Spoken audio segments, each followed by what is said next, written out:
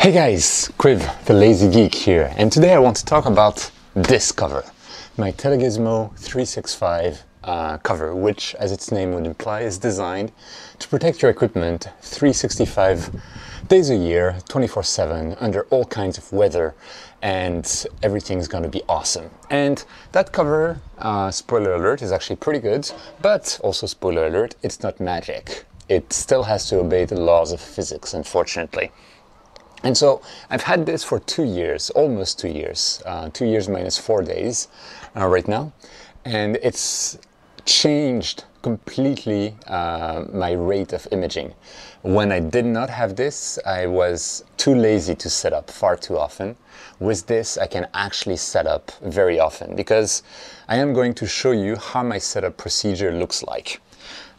So let's say I come back from work, I get on the balcony, up, I'll remove the cover.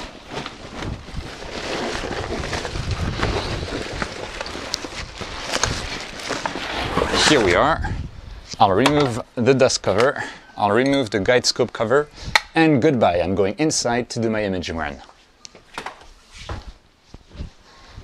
So that's about it. That's the only thing I do. It's awesome to be able to just do that. Of course, if you have a dome, if you have a big garden, if you have a big piece of land, like many people in bigger countries than Japan do, then you don't need that kind of stuff. And it comes with its very significant drawbacks. But just this, being able to do this is absolutely excellent. So this little thing is permanently here on my balcony. It's polar aligned, although it's raining. It's raining, guys. It's raining. Damn it. No. No, I forgot. The dust cover. Dust cover. Whew. Everything's gonna be fine. It was not supposed to rain. It was not supposed to rain. It was not supposed to rain. Okay, whew. We're good. I'm gonna come back once it's not raining, but you can see how quickly it is to put back on here. So it can be very useful when you're in a hurry to cover your equipment, just like I was right now. Okay, I'll be back. And we have a small break in the rain, so we can go back to this. Let me remove this poor cover again. I will keep the dust caps on the telescope though. I don't want to get the optics full of water. But okay, here we are. So this actual model of the of my Telegizmo cover is for an 8-inch SCT on an alt-az mount. The fact that it works for an 8-inch Newt on an EQ mount is awesome. So they have quite some leeway in the space. Now, to show you a bit how this is made. So the outside layer here is very solid and waterproof, also windproof from what I can tell material, which is extremely solid, extremely resistant to everything. And inside we have some kind of aluminum, it's not aluminum, but some kind of like flexible layer there to reflect light and heat, something like that. It's something like blah blah blah NASA, blah blah blah, outer space, blah blah blah, awesome kind of material.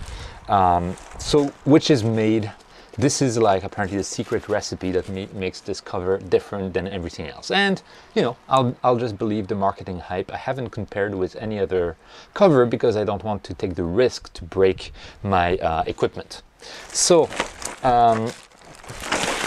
one of the things we see is that under that aluminum cover there's actually a red kind of layer that looks more like a standard tarp kind of material. I have no idea if that's the case or not, but it's underneath. And here immediately we can see something that is a weakness of that particular cover, is that the aluminum, or that layer there, is not very resistant.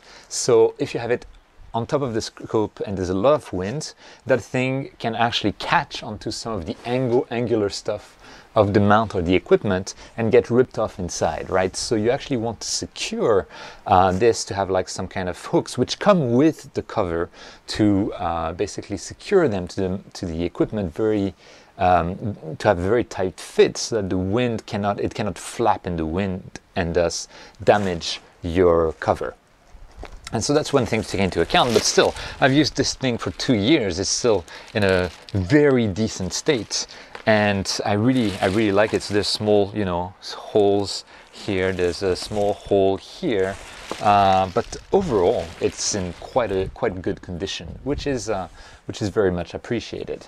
Now, this thing, it's in the end, it's a cover. It's not magic. So one of the things is that at first I was just using it like, you know, believing the hype and forgetting about like, you know, small details like dew. And I didn't use anything other than the cover for like 6 months, including in the super humid Tokyo summer. And then one day I went to my telescope. It was an 8-inch SCT. Fortunately, something I had salvaged for almost no money and repaired. And it was full of water. Well, yes, inside the SCT, it was full of water. The screws were getting rusty. It was horrible. So that's the thing, though. With this, the bottom part is always open at the level of the tripod, which means that whenever there's evaporation going on from under the tripod, especially after rain or under very humid weather conditions like here in Tokyo, or I would say it's more or less equivalent to Florida in the United States, we get a lot of dew forming up in here, and it can get very watery very quickly. And the overall solution that most people recommend is desiccant inside the cover. Now, to give you an idea of what impact this had on one of my cameras, my 160mm Pro Cool, from ASI, I'm going to show a picture right now with you can see rust on the fan, on the enclosure of the fan, and this is because I used it without desiccant. So something to keep into account. Now, the desiccant I have is this. It's, you know, replaceable kind of throwable desiccant. It's not very eco-friendly, and there are many people who use like desiccant that can be renewed or electric thingies. I just like put this desiccant in a little bag that's actually done for laundry and that I bought at a 100 yen shop, so at the dollar store basically, and I just hang it here, and it makes all the difference in the world. Once I started doing that, I didn't have any issues whatsoever with any water inside the cover. I haven't seen it even in the super humid Tokyo weather conditions. That being said, I have one advantage, is I am on a roof balcony, so there's no grass under the scope. I think if there were grass under the scope, it would be worse. I might need 2 of those, and I've heard of people actually putting towels on top of the scope wherever the cover could come into contact of the scope, because this is where dew, if it forms, would concentrate to, like, you know, flow down the telescope. So to have covers on top of the scope to make sure that the dew doesn't, you know, intrude there, which I think is a good idea. I haven't really done it, but maybe I should. I'll see next summer. Now, these desiccant packets in summer, they get full every 3 days, maybe even every 2 days. So really not eco-friendly, but they have the advantage of being very cheap. So with this cover, and I've had no issues since I started using desiccant. I mean, I even have a computer there that's always attached to the scope, and that, you know, has no issues. It's been there for 2 years, and no problem. The fan spins without any noise. It's great. Not an issue at all. There is a bit of rust, like on the counterweight kind of securing bolt there. Slight amount here on the bolts of the mounts, but very, very little.